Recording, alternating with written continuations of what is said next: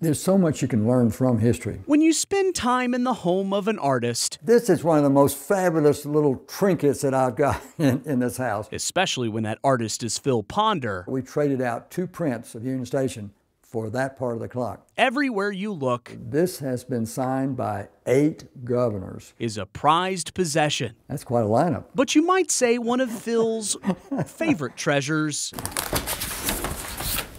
is buried deep in an old album. He's got one in here. These are from Canada. Where is it? Life magazine. Of the time he was invited to rendezvous with royalty. This is the actual invitation. This was, the Lord Chamberlain is commanded by their majesties, how about that, to invite Mr. Philip Ponder to an afternoon party on Monday the 17th of November, 1947.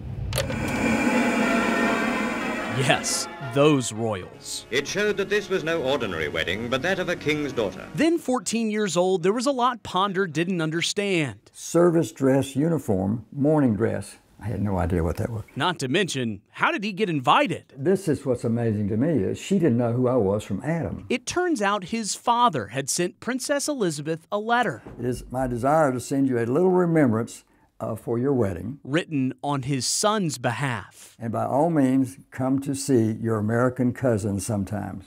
Very, very sincerely, Philip Ponder. And he included a small gift. This was something that most any woman in England would have loved to have had at that time.